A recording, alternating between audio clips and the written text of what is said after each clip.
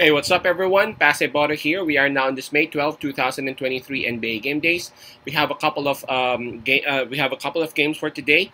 The first one will be an Eastern Conference Semifinals between the New York Knicks and Miami Heat, and that will happen at around 7:30 p.m. Eastern Time. That's going to be 7:30 a.m. here in Manila. Again, this one's going to be game number 6. Currently, Miami Heat is actually up on this series 3-2. I am just inviting everyone who have not subscribed yet to our YouTube account or YouTube channel, Pasay Baller. Please click on the subscribe button below. At the same time, hit on that bell logo. That way, automatically, you guys will be receiving notifications whenever new videos are uploaded. By the way, the spread that is given here is minus 5.5, and that is actually given towards the home team, that is Miami Heat.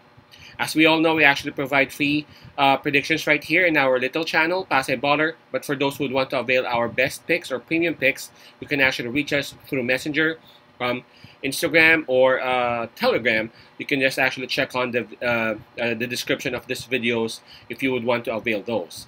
Also, we also provide picks for Major League Baseball and National Hockey League.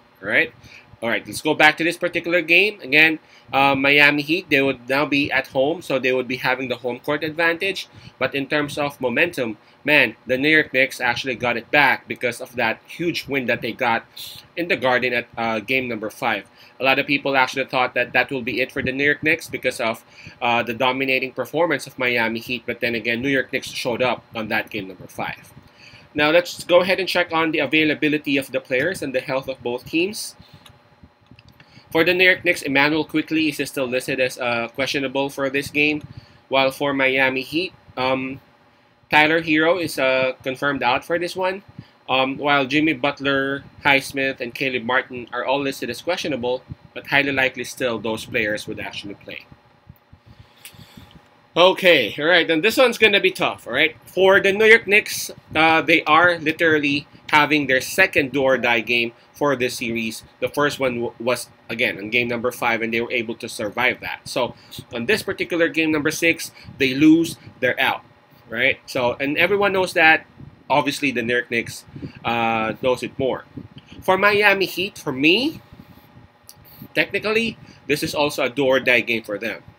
If they lose at this game, they will go back to the New York Knicks' house, which is the Garden, and we all know if you're gonna be playing in front of the Garden crowd, game number 7, and you've lost back-to-back games, man, it's just gonna be so tough to take care of the New York Knicks by then. So I'm pretty sure that Miami Heat would want to take care of this game number 6. Otherwise, it will be very hard for them to close the series out at game number 7.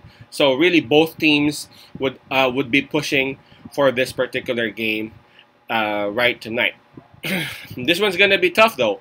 Emmanuel Quickley highly likely would still not be playing for the New York Knicks. So the question there is, would Grimes and Brunson be able to play that effectively again on this game number 6? Considering the fact that they actually played they played like the entire game, right, on that game number 5.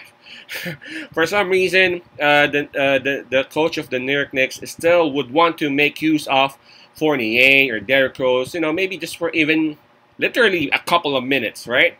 Still, he doesn't want to. I really don't know. For Miami Heat, of course, I'm thinking of a stress really taking its toll on them, especially for their stars. I'm talking about Adebayo. I'm talking about Butler. They have been carrying the team, especially for Butler now, who is actually carrying still that injury that he incurred. And he has been carrying the load in terms of scoring. So I believe in stress. I mean, not just a stress, but I believe in fatigue taking its toll on you one way or another in a single, in a certain game. It will be seen. So not sure if this one will be it, but we got to be careful with that. This one's gonna be tough again because the Miami Heat, they have every reason in the world to close it out right now. They are in front of their crowd. It seems like Butler is actually playing. They have an opportunity to attack Brunson and Grimes because I really don't know how effective they would be after playing 48 minutes. But I'm just really holding back because of that 5.5 spread. yes, there is a huge possibility that Miami Heat will close this one out tonight. But the 5.5 spread is something that I'm not comfortable of. I feel like if ever Miami Heat will actually win this one tonight, the New York Knicks would really push them to the limit. The New York Knicks would really fight for their lives.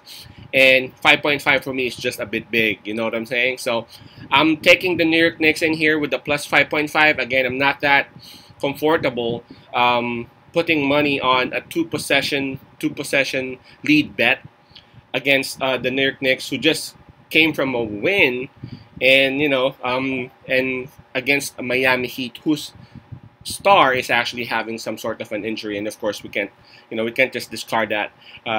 Butler actually had a sprain just a couple, just several days ago. So my pick on this one would be the New York Knicks with the plus 5.5. I'm pretty sure that both teams will actually push themselves to the limit. So I'm expecting a close one in any case. Miami will go for the kill.